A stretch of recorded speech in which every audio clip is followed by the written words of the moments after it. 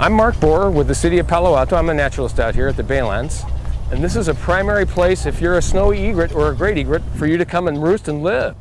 These guys used to roost up further north along the peninsula in Redwood City until about 2004, when they all came down here in a big mass because they decided, for some reason we don't know, that these trees were more inviting than where they had been. They started raising their young down here. These birds do not leave for the winter time, they just stick around here. This is a nice habitat. They have lots of nesting material, there's lots of fish. That's why they like being down. Oh, there we got two of them flying up.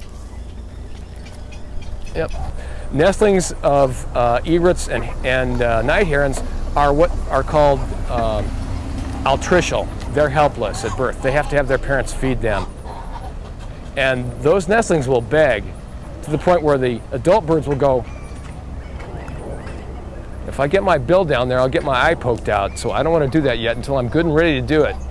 And when they think that it's an opportune time, they'll go, whoof, and then the young will go, whoa, whoa, grab it and pull on that bill while the adult bird regurgitates food up into the nestling's mouth.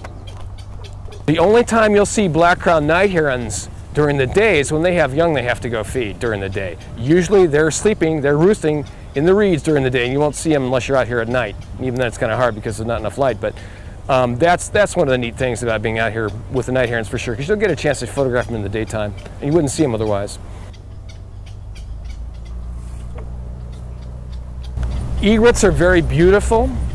They're pretty birds, but when they're annoyed, the call won't be very pretty. They'll squawk.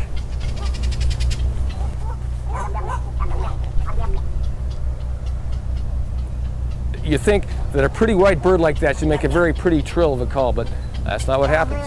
It's not like that.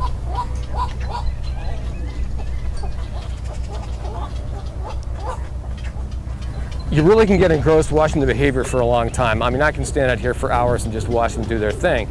And it's ever changing. It's never the same. So that's another cool thing. It's just a neat time to come out here and get more than you get watching the TV.